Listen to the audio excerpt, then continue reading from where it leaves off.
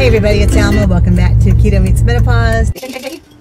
It's lifted. 1, 2, 3. There we go. Hey everybody, it's Alma. Welcome back to the kitchen. So we are making dinner, guys.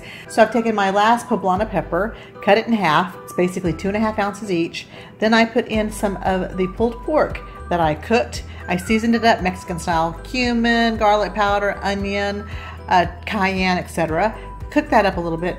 4 ounces total, 2 per pepper. And then I took a full ounce of the garden vegetable mix cheese from Aldi's, and I put half an ounce in each pepper. And now this is going to go into my air fryer, and we'll be topping it with a little something special in a second.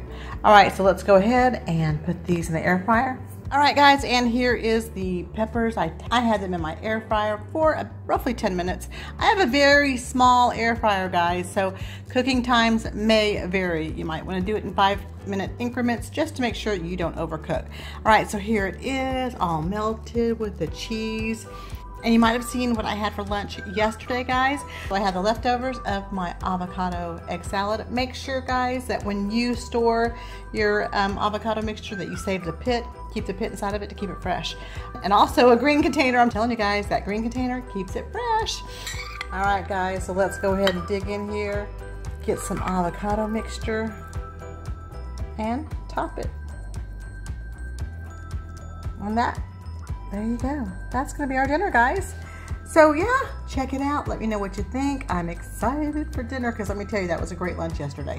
All right, guys, so if you're not in the mood for the egg salad to be the topper, just grab some sour cream. Put some sour cream on it. Keep in mind, guys, idea behind this is using your leftovers. If it's Wednesday and you just celebrated Taco Tuesday and you don't want it to be Taco Wednesday, make it a do-over from Tuesday, Taco Tuesday. Make a taco stuffed poblano pepper.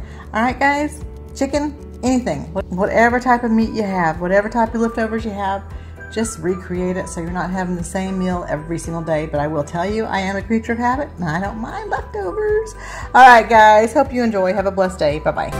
Thank you so much for allowing me to spend time with you. If you haven't already done so, please hit the like button, subscribe to my channel, and hit that notification button so that you'll know each time I post a new video. All right, guys, have a great day. Bye-bye. Choice Wednesday, it's so neato. Now here's my wife to teach us keto. Pork rinds, rah, rah, rah. Carbohydrates, blah, blah, blah. You kissed my teeth.